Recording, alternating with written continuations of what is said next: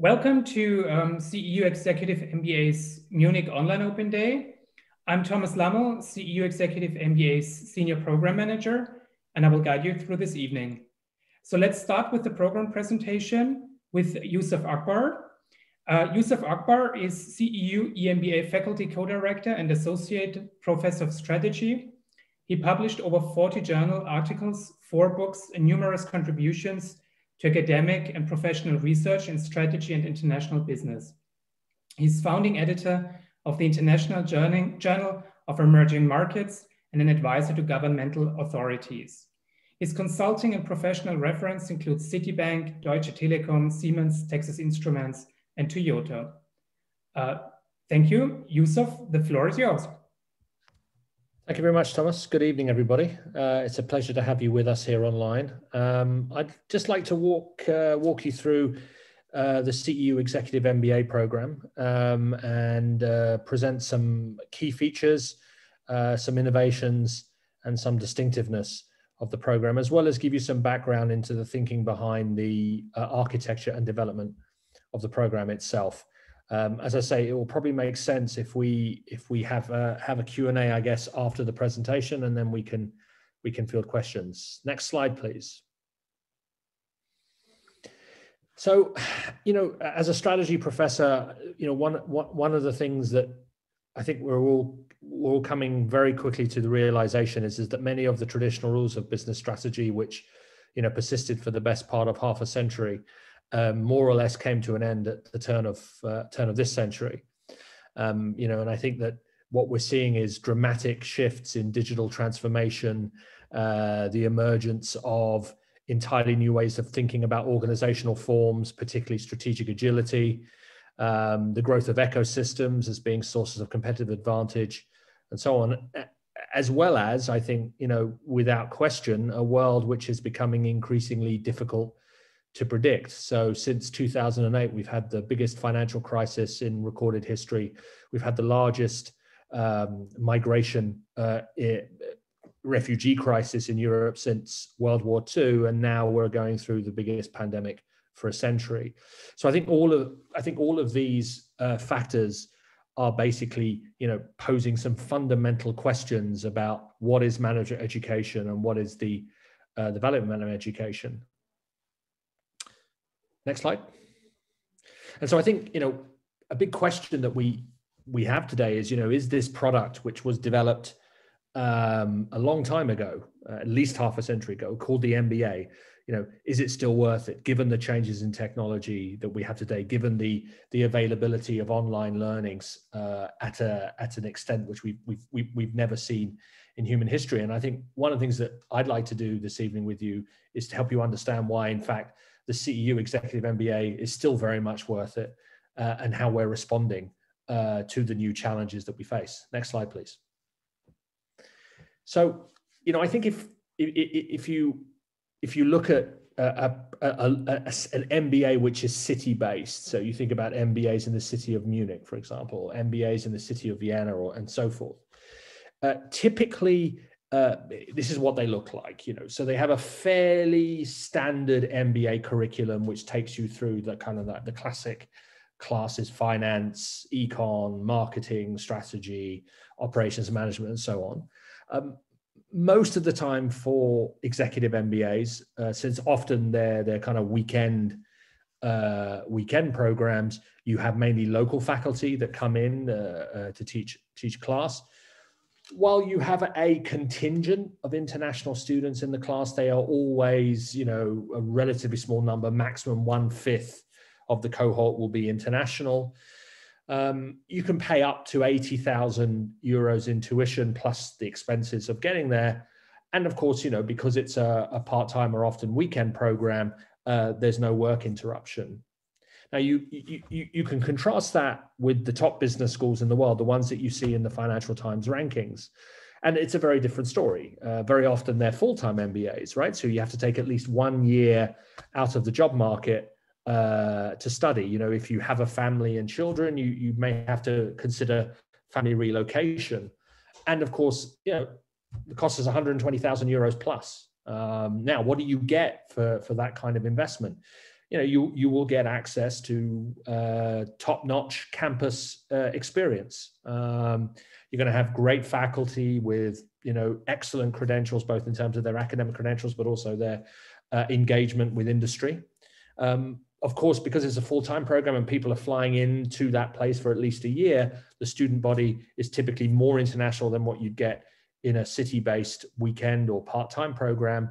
And very often the leading business schools are distinctive because they go out of their way to be mission-driven and highly differentiated.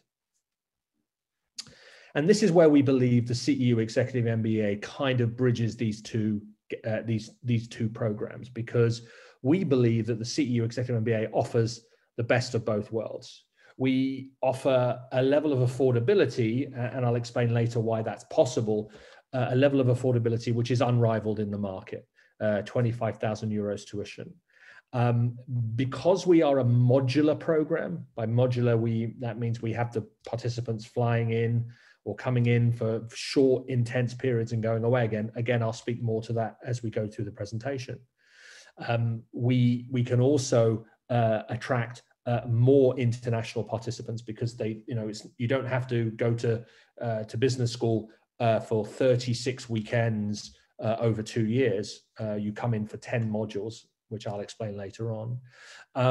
You will have access to world-class campus facilities, both in our campus in Vienna and our campus in Budapest. The photo you can see there is the Budapest campus. And as you'll see momentarily, we can also compete with the top business schools in the world with some of the most informed and influential faculties in their field on our campus, on our faculty roster. Next slide, please. I'll give you one example. Professor Mark Kaufman, who's a leading thinker in behavioral economics, and he leads our course in microeconomics and will help you understand the latest, most influential thinking around how microeconomics can explain business behavior. We have Professor Joy Chan, who's one of the most accomplished practitioner faculty that we have, who everyone says year after year, without question, that she helps people who don't have a particular strong knowledge of finance to both be comfortable with finance, but also incredibly relevant at the same time. At CEU, we have probably the best faculty in data analytics in Europe, and Miklos Koren is one of our stars. Publishes widely, one of the most influential thinkers in his field.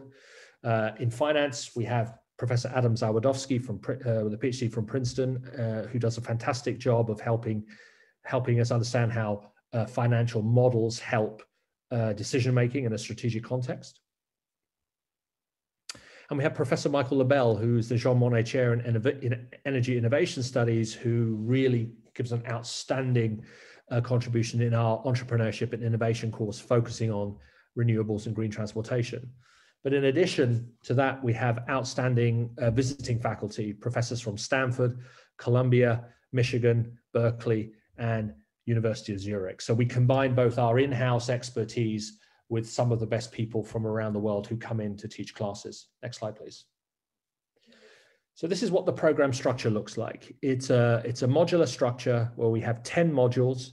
Some of our modules are 9 days in length, as you can see on the slide. So for example, our big picture module, the first module you'll be taking with us, is a 9-day module. All of our summer modules in Budapest are 9-day modules where we have a combination of core classes, our signature leadership program, and electives. And the remainder of our modules are 4-day modules. When you come in on a Thursday and you leave on a Sunday, we very much look at those modules as being much more concentrated, much more business-like, where you take your classes. And I think I want to emphasize 2 things to you here. The dates that you see on the screen in front of you are fixed. They will not change. Many of our competitors, particularly weekend programs, will often move dates around and they will have less flexibility with that. Another very important strength of our program is that the modularity allows you to plan your study, work, and family obligations much more effectively. And one of the things we do is we give you pre-course work leading you into the module. You have a very intense experience during the module, and then we will give you post-course work to do, which will help you build on what you've gathered during the program itself. Next slide, please. CEU is very proud to say that we have alumni in more than 100 countries around the world. And this is one of the very important things that we have at CEU, that you will find a CEU alumnus all over the world, and which will significantly improve your ability to network after graduation. And the alumni network's very active. We have many countries with alumni chapters. They organize events on a frequent basis. And as a graduate of CEU, you will get full access to all of the alumni and career services offered by CEU after graduation. Next slide, please. So this brings us to how can we do this? You know, how can we deliver a world-class program at 25,000 euros with an alumni network in more than 100 countries around the world? Well, we can do this because our university has an incredibly influential and powerful supporter in George Soros. And the key mission of our university, which I mentioned in the slide before, is the open society. I'm going to say a little bit more what that actually means in terms of the learning experience. But just to give you a flavor, we were founded in 1991 by George Soros. We have students from 123 countries, faculty from 50 countries, alumni, as I said, from more than 140 plus countries. And we have an endowment of more than €1 billion, which actually is the highest endowment per student in Europe. And in addition to that, Mr. Soros has also created an open society university network with seed funding of $1 billion. In addition, as a university, we are different from traditional standalone business schools in the sense that not only do we have top-notch business and management faculty, we can also call upon the expertise of thinkers from across disciplines, humanities and social sciences. So at the CEU Executive MBA, you will not just get the great management faculty that we're proud of, you'll also get to hear innovative, groundbreaking ideas from thought leaders across a multiple range of disciplines.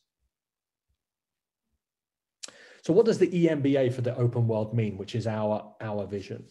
It means the following. We don't believe in particular dogmas, hierarchies, and privileges. In fact, the whole essence of the open society is to question those dogmas, hierarchies, and privileges. And unlike some of the populism that we witness in the world today, we believe in radical rationality. We believe that every idea from the left, from the center, from the right should be challenged. We believe in facts and arguments rather than narratives. I think it's fair to say that in the political space in recent years, maybe perhaps until the recent pandemic, which is another interesting discussion perhaps for another day, that narratives have dominated public discussion. We believe that the way forward for society is to focus on facts and arguments, which is why we have a very strong emphasis in the curriculum on fact-based decision-making. We're also fundamental believers in diversity, and we fight against prejudice. And one of the things you'll find about the diversity of the Executive MBA cohort is we have people from all over the world, across sectors, public, not-for-profit, private sector, gender diversity, and it's something that we're very, very proud of. And we believe through the generosity of Mr. Soros' support for our program, we can offer access to this program at a much more affordable 25,000 euros. And I think on a final note, I think we think about our participants as having two very important qualities, that our participants both take individual and organizational responsibility in the decisions that they make. And we believe that you're not just there to do a job, you're actually there in your organization to make a positive change for society. Now, what does the classroom experience look like? Because after all, that's a very important feature of our program.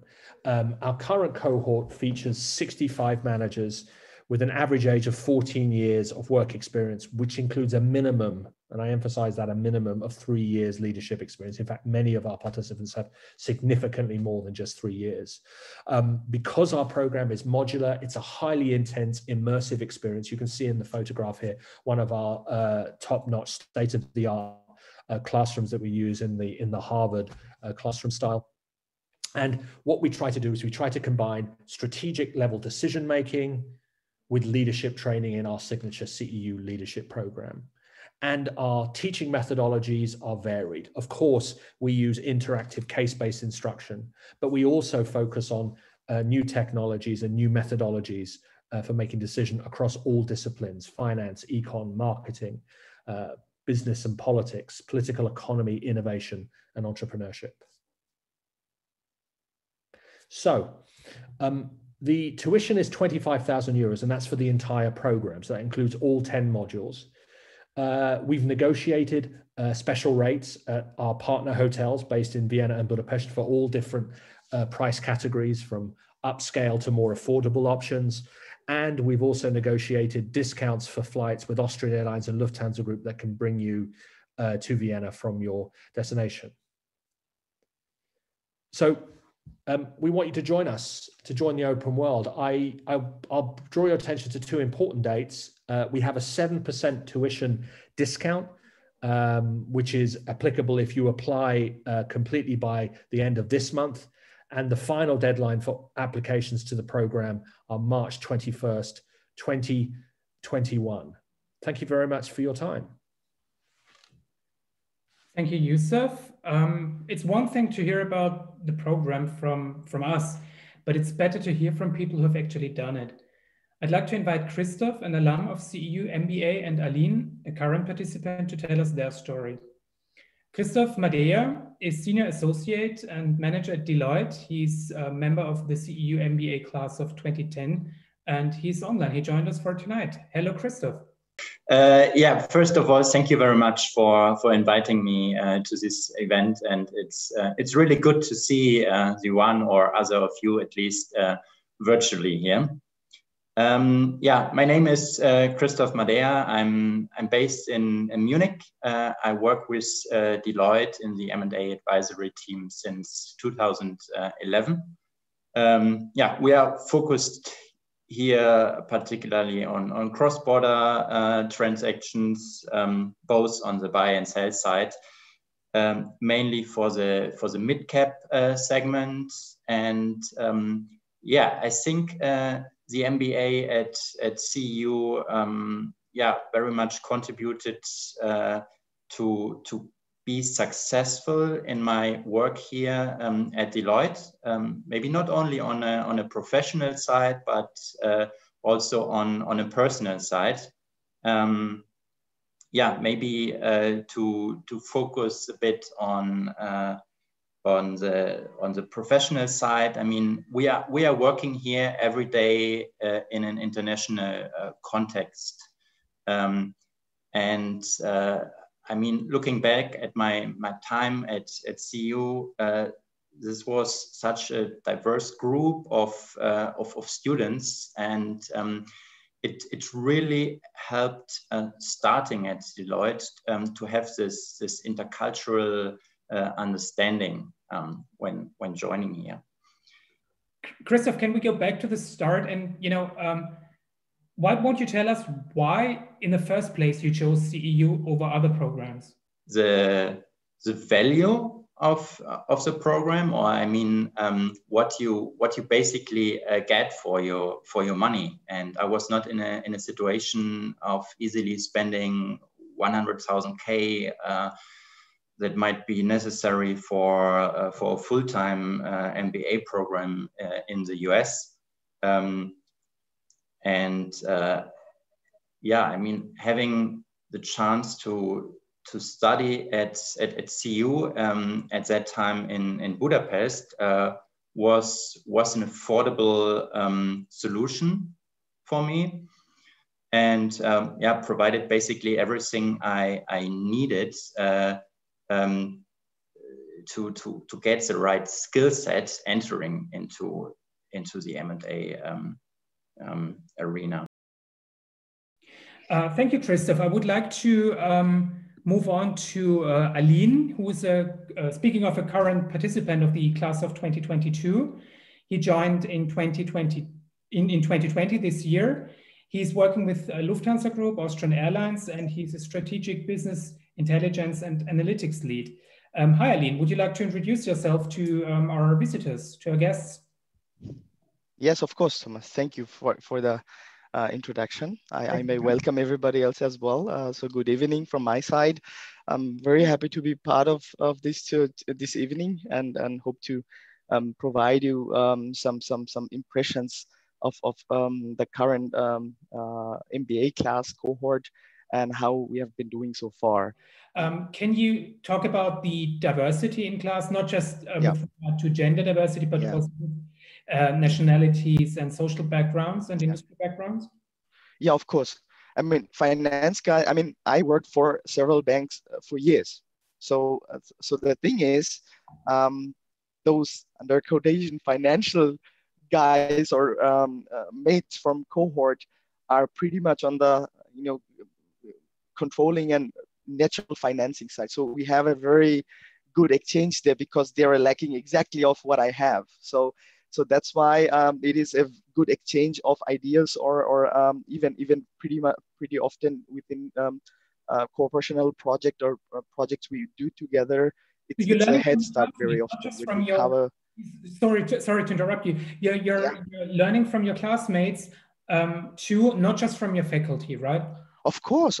I mean, as I said, that was the major criteria or major decision-making point for me that I expected this as well, right? So what I'm, looking into right now, or where I'm getting some additional on top of the study is the exchange, idea exchange, and idea sharing, or creating new ideas within the cohort. It's a very good culture where we are practicing this. Yes, of course. And I mean, at the end of the day, I think the class is pretty much diverse from my feeling so far, because I've studied masters at Technical University Vienna, and it was a joint study at the Waterford University as well. So I know the international environment. I've been traveling and working a lot within Europe and beyond. So, but nevertheless, I was not even expecting that kind of diversity, because we have people from rural, I would now call it like that, areas of the world where everything is not going so smooth, such as developed countries who are working in NGOs. So that's a exact area of expertise I'm getting, like, additionally. I was not expecting this. So we have people from India, we have people from beyond European borders within Russian Federation and so on. So it is quite diverse in terms of, I would say, nationalities, of course. But from my point of view, the most of diversity is actually existing on area of working, right? On fields of working or even industries where people come from. Yeah, and nevertheless, as you can see me, I'm a dark-skinned Austrian, they call myself sometimes. In Germany, I'm the Austrian guy, by the way. So they live up or look up to me and say, you tell me how Austrians are thinking at Austrian Airlines or somewhere. So I adapt myself as well to the to the environment. And I have been meeting, or I met actually people of this kind who are actually not fitting in a box or in a specific criteria I would say agenda, but pretty much very open to the world, very I would say experienced and as well diverse. Yeah. Well, I mean, we are, according to the Times Higher Education, we're the second most international university in the world. So that's for sure. Yeah. Sometimes I happen to take this diversity for granted, because we have this international class with a current cohort of people coming from 5 continents, despite the Corona crisis. As you mentioned, we have people from Australia, from India, from the US, from Egypt, Georgia, Russia, and the CEE region in Western Europe. But diversity for us is not only being reflected when it comes to nationalities, but also to social backgrounds. And you already mentioned it.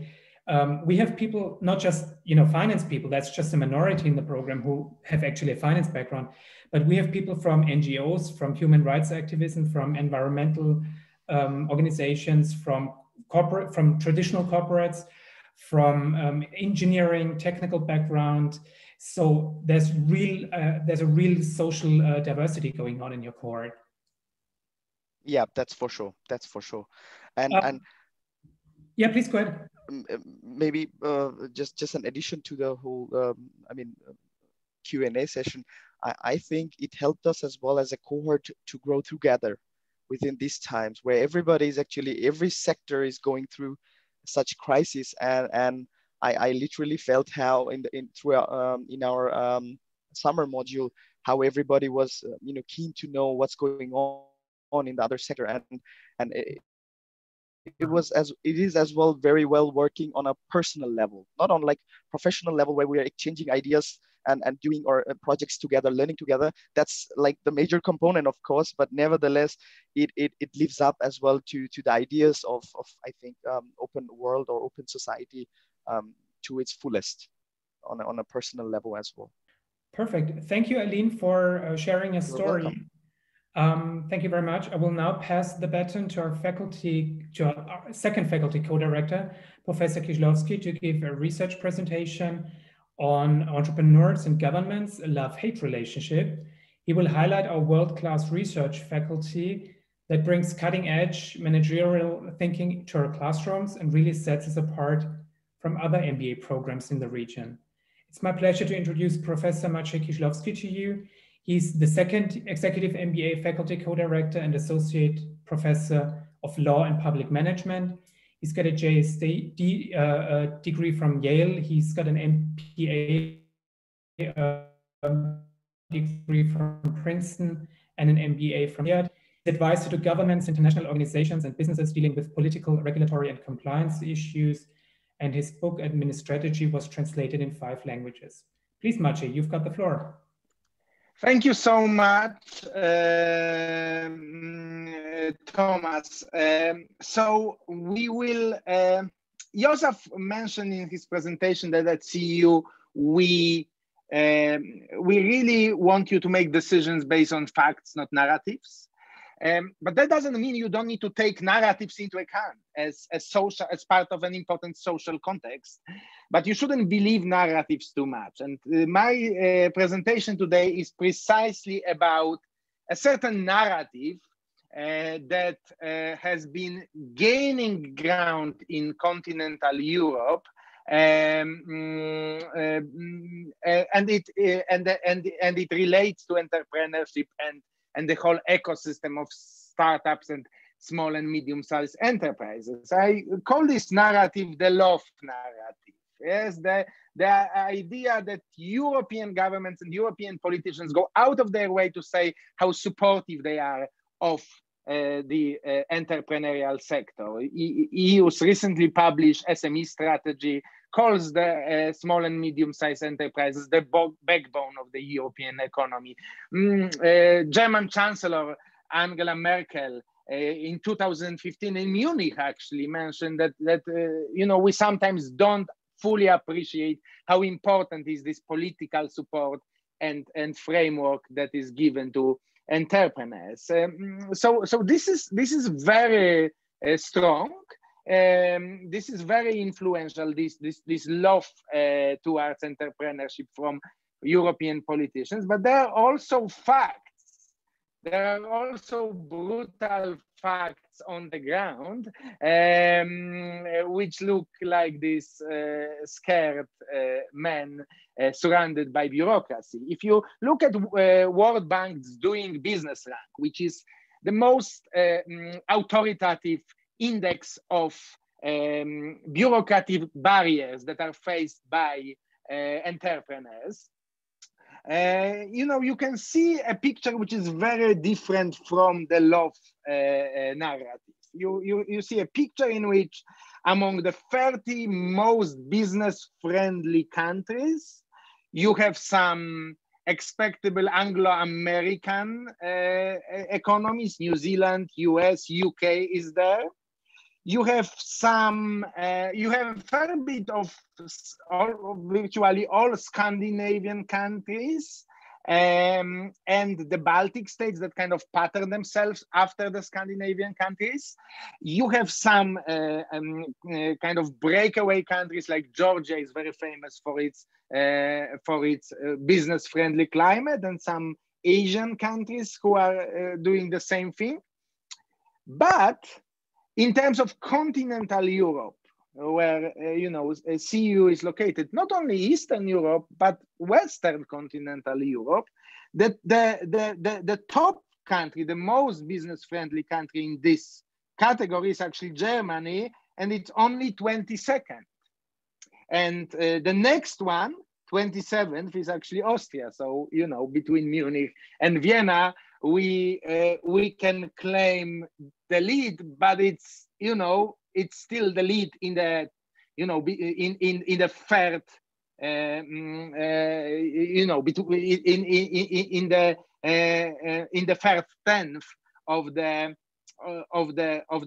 global business friendliness.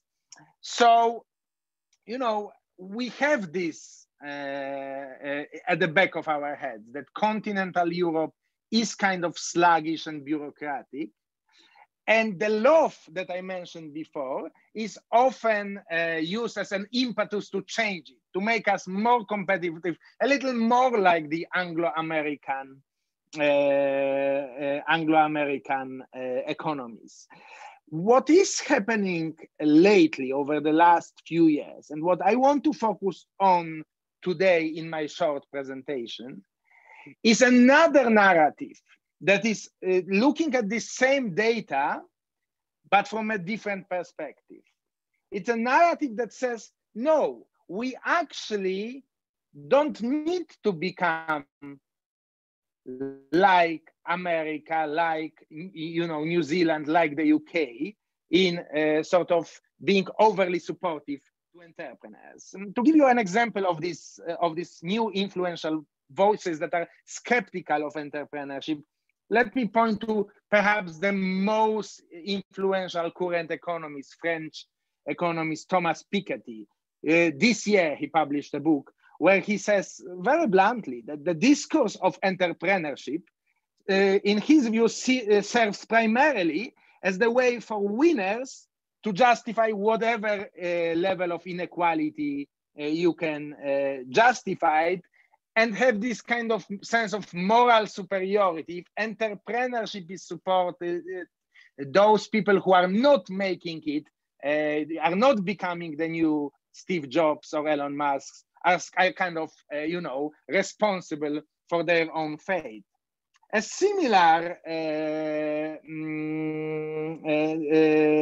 view was shared in another very influential recent book by Mariana Mazzucato, who is in London, but she's an Italian economist, where she basically focuses more on data and evidence. And she says, there is so much talk about small firms creating jobs, but actually when you look at the data, she calls it mainly a myth that SMEs are this engine of growth. Yes?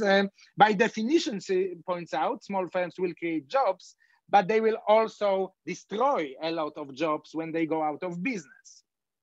So again, this sort of the last few decades of this public unquestioned support to entrepreneurship in Europe is suddenly being challenged by some influential voices. I want to mention, kind of on the side, that this discussion is not entirely new. Actually, we are an Austrian university, an American as well, but a famous Austrian-American economist, probably the most famous of the 20th century, Joseph Schumpeter, actually encapsulated in his writings this question: entrepreneurship, good or bad?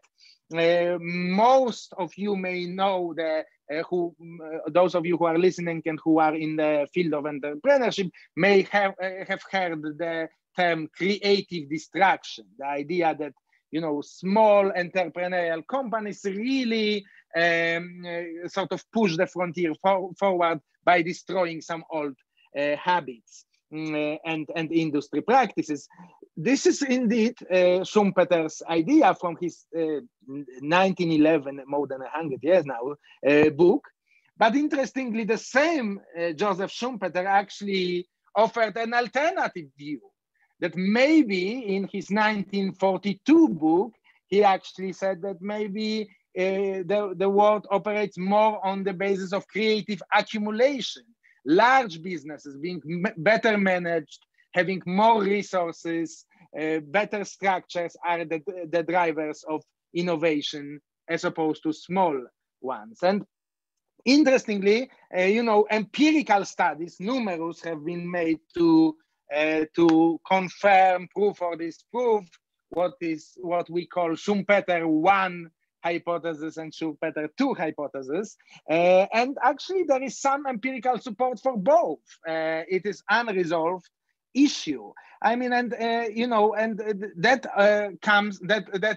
is very much true on all other aspects of this, entrepreneurial narrative when you actually confront it with facts and data.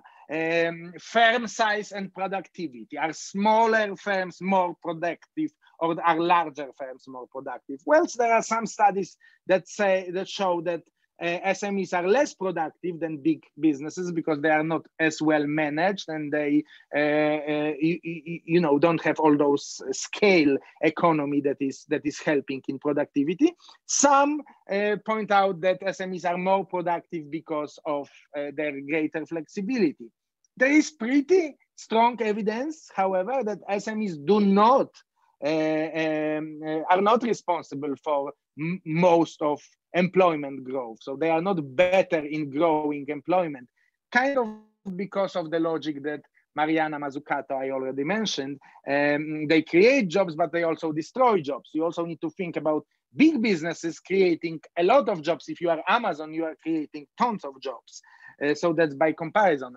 Family firms' performance actually slightly better if you are large and public than when you are small and not on the stock exchange. And also there is quite good evidence that this sort of policies that support small companies, for example, the French rules that exempt companies that have fewer than 50 employees, are actually harming workers and introduce major distortion.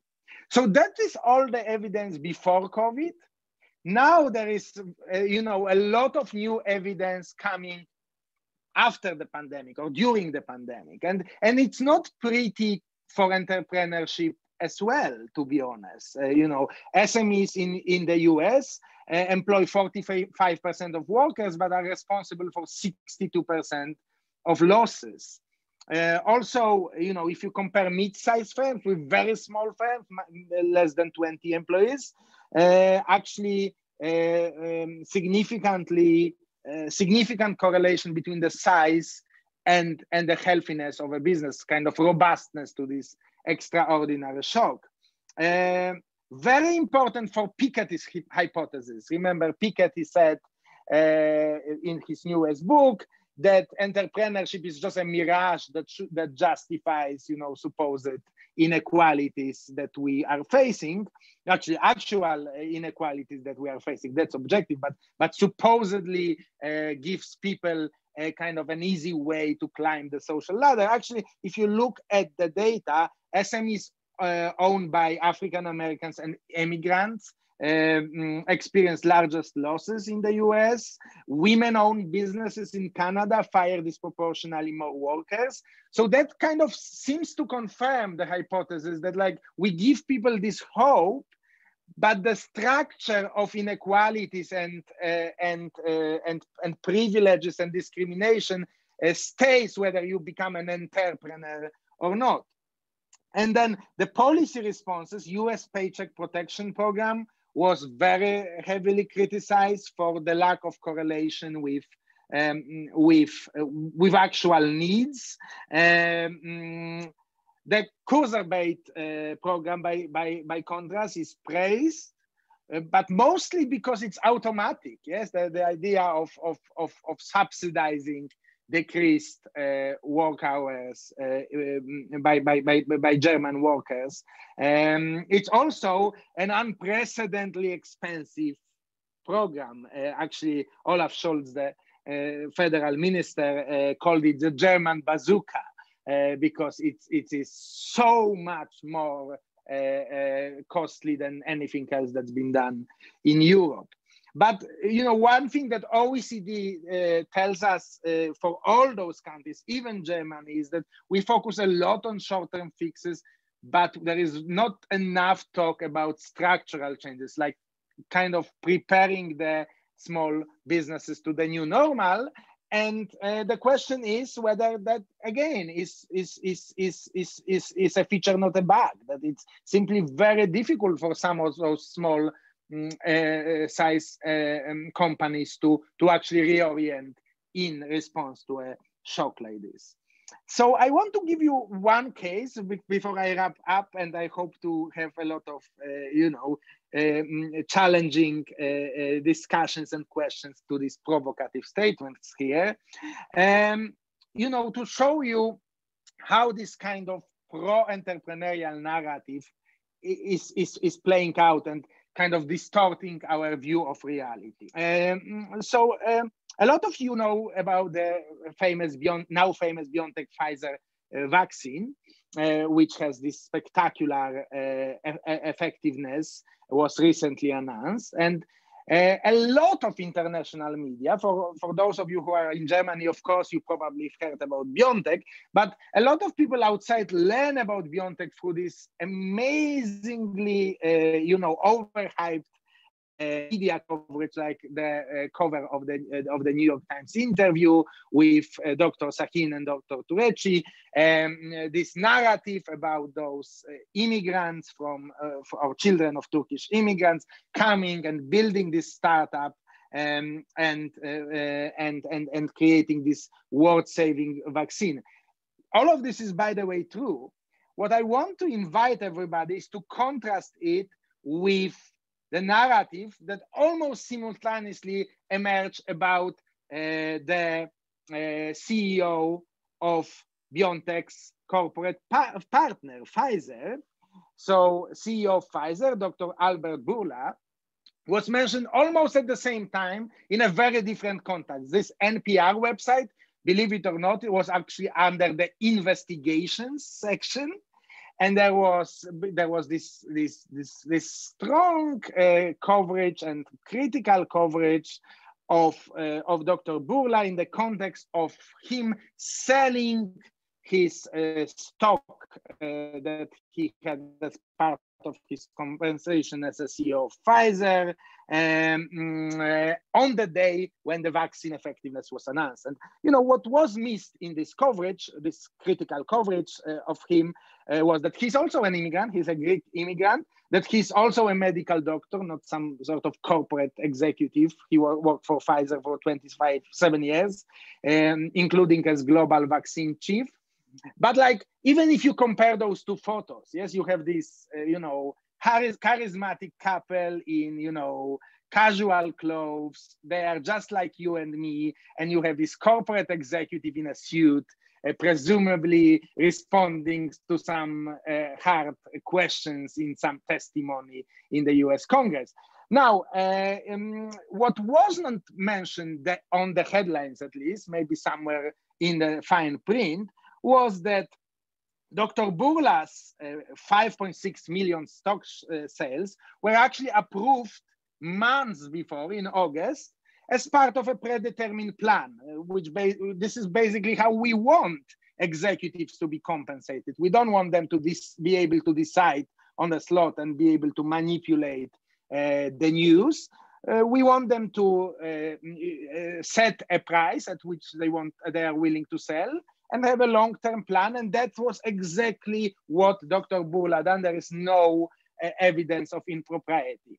The most interesting part that was missing in these narratives, again, coming back to Yusaf's point about narratives, is that during the very same week that Dr. Bourla sold 5.6 million of the shares of Pfizer, Dr. Sahin earned $500 million in appreciated value of his BioNTech stock, 90 times more than Dr. Burla. Yes, and you know, I'm leaving aside whether, you know, somebody who leads an organization, they are not doing it by themselves, but who leads an organization that is saving humanity from the pandemic should be a multi-billionaire. That's a philosophical question. What I am pointing out is that, you know, the narrative of, you know, our love of ordinary people in the startups versus the corporate, you know, sharks of big business, it's sometimes very heavily distorted. It's very clear that both BioNTech and Pfizer were needed for this partnership. BioNTech had this research in the vaccine, but it needed the Pfizer structure for massive tests and regulatory approvals, and surely now for the distribution. All of this is missed when we kind of uncritically choose entrepreneurship as a gold standard and big business as this, you know, questionable, suspicious, corrupt part of the business community. So takeaway about entrepreneurship, whether you agreed with me or not, and I mostly was, my goal was mostly not to tell you what I think, but what is the evolving discussion about entrepreneurship in Europe. Clearly, there is no policy consensus on entrepreneurship. So policies can change in the future. There can be, you know, a change in this love relationship that has been the case for the last few decades. Our you know, policy views, our political narratives about entrepreneurship can become more critical. And there is also an objective reality that if we are living in the increasingly uncertain world, the question is, what is the role of entrepreneurial opportunities if small, medium-sized enterprises are kind of more susceptible to those shocks than big businesses? Will they be able to attract talent? Will they be able to, you know, get good people who will take the chance in the ever more uncertain world to leave their corporate jobs and work for smaller ventures? Now, what is the takeaway for you? And this is, you know, almost the last word for me. You know, I think that the policies, pro-entrepreneurial policies, are not going to impact BioNTechs of this world. If you have a new idea for the world-saving vaccine, whether you have tax incentives or comes of regulatory incentives at the start, doesn't matter. You will find money and support to have your idea developed. The real impact of those pro-entrepreneurial policies are probably mostly on those other less obvious ideas. Yes, and if you are developing a new world-saving vaccine or a new world-saving drug, I think you are in a special category. You will be fine in terms of developing your venture. If you are in this kind of middle category, you are developing a very cool new, candle flavor made of bamboo, then you need to be quite critical about self-critical about your business idea. And there is this emerging tool which we teach in CEU Executive MBA that's called scenario planning. And you need to think about, can my startup survive without governmental help if the policies do change? Or can my startup survive during another crisis? So scenario planning is one way to deal with it. Can you respond proactively in your business environment? This is my forthcoming paper with Yusaf, that businesses are often very passive in face of changing regulatory environment. Whether you can be active depends on your social network, on the type of regulatory environment in your country. Again, take a critical view at your idea and also consider intrapreneurial options. Yes, the options to develop new ideas within larger organizations, including maybe an organization where you already work. That is a possible alternative to setting up something new. I hope this was, relatively interesting and thought-provoking. And I think this kind of discussion, we won't have much time, but we would in class we would have a half-hour or hour-long discussion, 45 minutes long discussion about a topic like this. I hope it shows you some things about CEU and our MBA, how we teach, and what it means that we are an American university in Europe. Yes, I mean, I think most importantly, we give critical perspective. We don't preach, automatically the latest American business practices. We are actually very critical to all business practices and want you to have this critical mindset as well. We want to help you understand the big picture, not only your little thing, but the context. We offer a variety of voices. I show you the website, the homepage of our innovation lab, which is our own incubator in Vienna and Budapest. And it will have, you will meet a lot of people there who will disagree with every single word I've uttered during this presentation. And that's what a good university is about. A place where you can have a variety of choices and opinions, yes? We want to focus on knowledge that's practically relevant. We always give you the context, but get to what you should take out of this in your practical managerial life. We always think that good MBA is not only about how, but also about why. And we focus on this a lot. And we definitely always try to make you think. So thank you so much. And I'll be happy to get some questions, comments, challenges. I think we have another 5 or 7 minutes for this.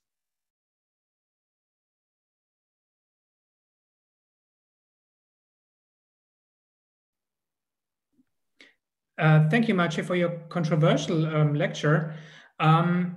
I would like to see some questions from the audience, or even from Marlene from Werk 1, who is, in touch with entrepreneurs on a daily basis, on if what her stand is on this, on your presumptions.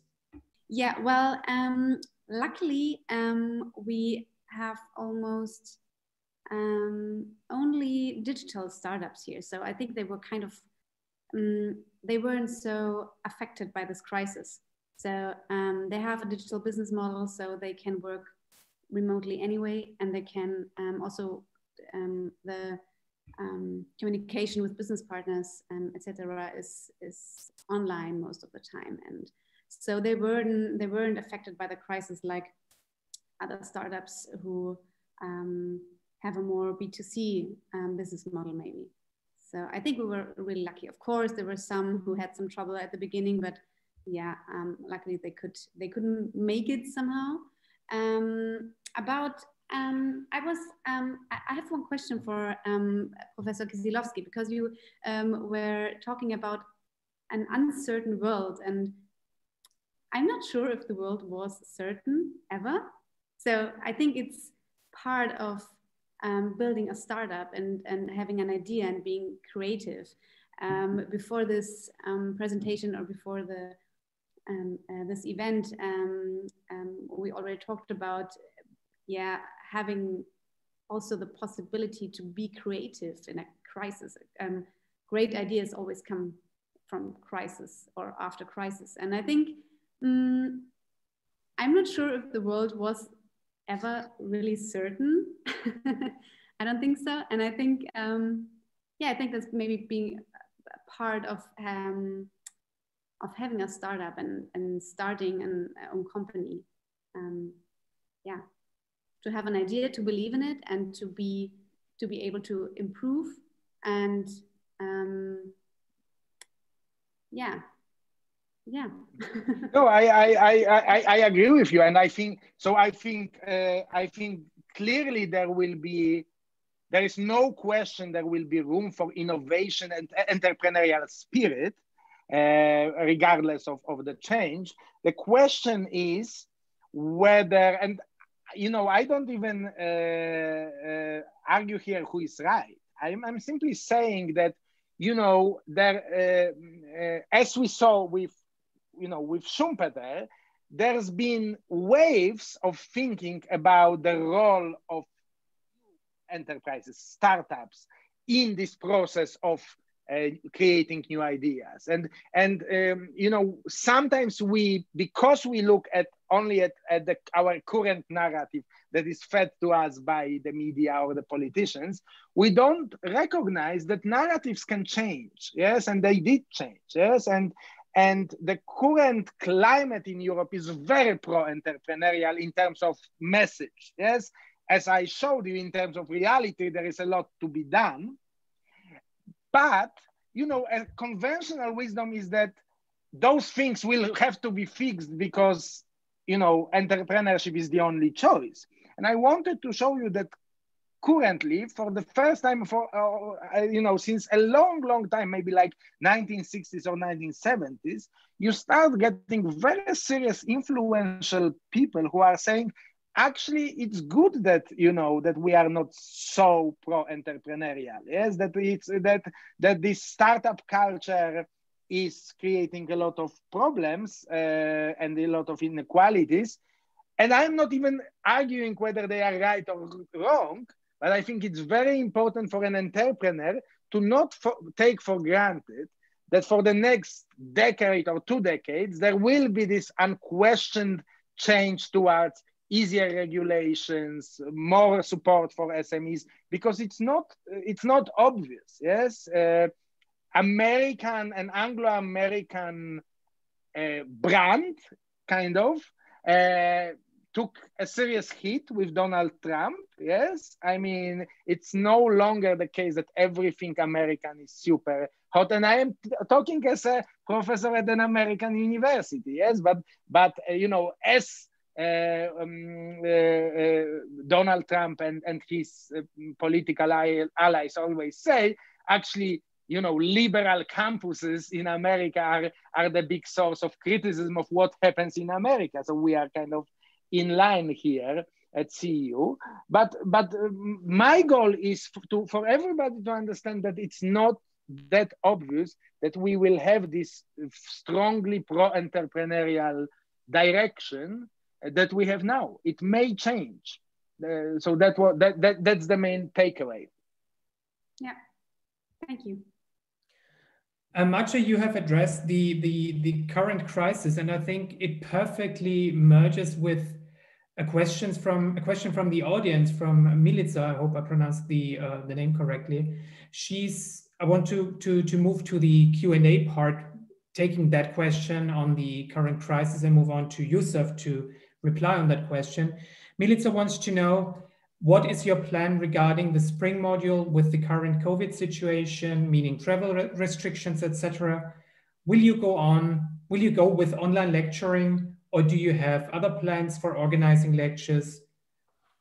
Will you also take any measures to help students who are currently in red zones to have travel permissions needed to attend? And how strict is the 3-year leadership rule, and should we apply if we miss a couple of months? Yusaf? Thanks very much, Thomas. So you've got 3 questions there. So we've been operating the program during the pandemic, and the model that we use is a hybrid model. So those participants who can actually get to Hungary or Budapest or Vienna can come on campus. I mean, we follow all public health requirements rigorously and completely. Those who cannot, we have state-of-the-art technology in our classrooms to enable participants to take part online. It's a pity Alin is not with us, but he would confirm that it's remarkable the quality of the technology we have to enable people to participate when they're not not with us, and the technology is really good because it becomes a two-way thing. It's not like a passive participation online. People can really get involved, ask questions, interact with the faculty and the participants very clearly. So that's the answer to your first question. I mean, we organized antigen rapid COVID tests at the start of the modules as well, to sort of, try to put people at ease as regards sort of potential infection risks. In terms of international travel, regrettably, we have very little control over that question, unfortunately. Don't forget that the first module that you will take with us, should you join us in the program, will be in May. So hopefully by then the situation will, 6 months away, will hopefully be much better than it is now, especially given the positive news now we have around the vaccines that are now emerging. For what it's worth, I suspect that travel restrictions were the first things to be introduced, and travel restrictions will be the last thing to be removed, unfortunately. But we will do everything we can to ensure that if we can have you here with us on campus physically, we will help you do that. We also would say that, of course, from a networking perspective, it's a lot better to be on campus, but we understand that some people can't make it. And your third question, unrelated to COVID, we have this 3-year leadership rule, but we are interested in applications. If you're short of the 3-year, and we look at every single application on a case-by-case basis. I will emphasize that every single person who gets shortlisted is interviewed. So we really get to know everybody as well as we can.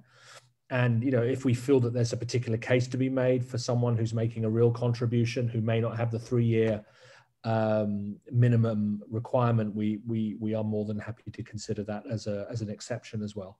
Thank you. The last question Milica added was, will you also take,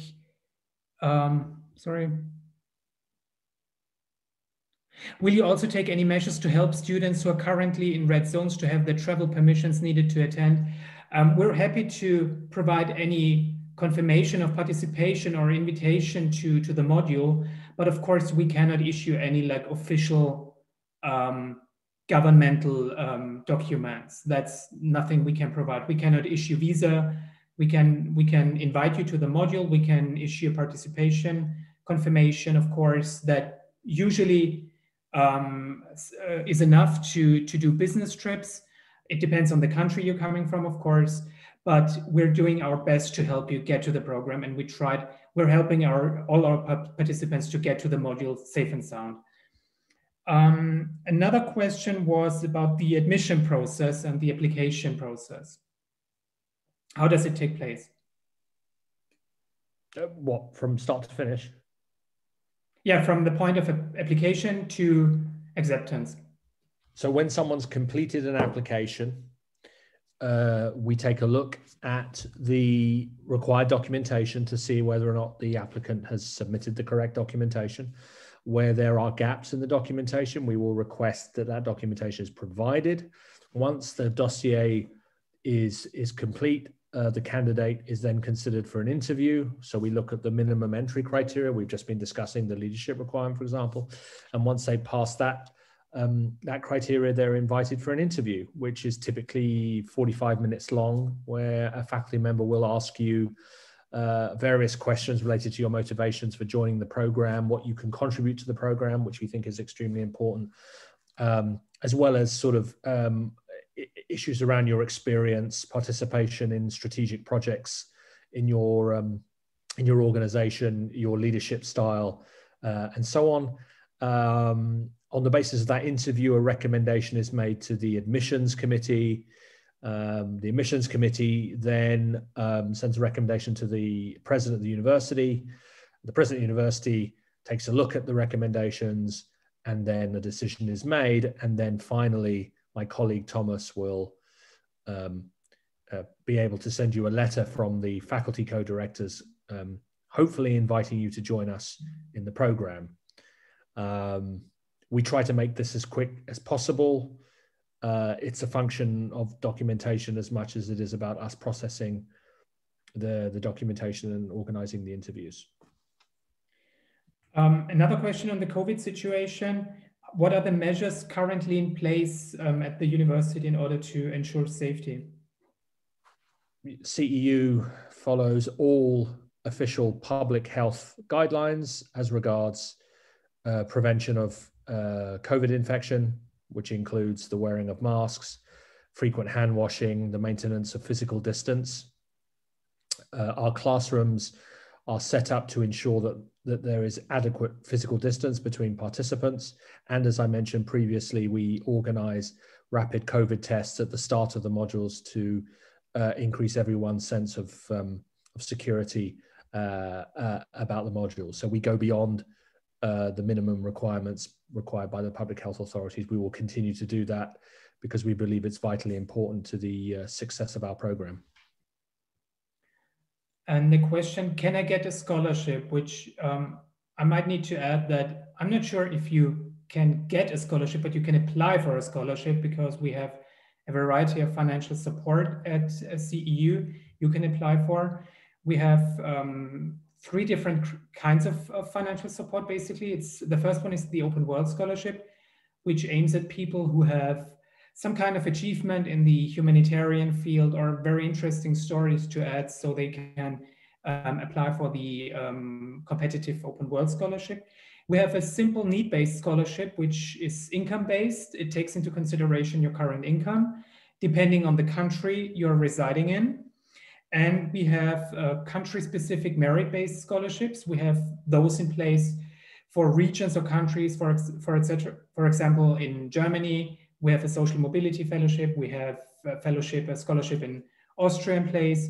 We already have a scholarship for the Western Balkans, if you're from that region. They depend on different target groups. So I think the best thing for you to do is to reach out to me and tell me something about your background and where you're resident at the moment, so I can happily advise you on the financial support that we are able to give you. But in general, as a rule, we can say that we have a vast opportunity of scholarships available, and we're happy to provide them to students who actually need them or deserve them. The last question, looking at the time, would be about the double degree. What does it mean to have a US and EU accredited degree? Very simple. As an American university, we are fully accredited and licensed in the United States. So your degree is an American degree. And because we are an Austrian private university with the legal right to offer degrees in Austria, you also get an Austrian accredited diploma. Perfect. Thank you very much. If there are there any more questions from the audience, from the attendees? Please shoot them into the chat box. If not, I would strongly encourage you to get in touch with me directly. And let's take it from there. I'm happy to advise you. And don't forget about the early bird discount for applications until the 30th of November and the final application deadline of March 21st. And thank you for your patience and for coming here, and have a nice evening.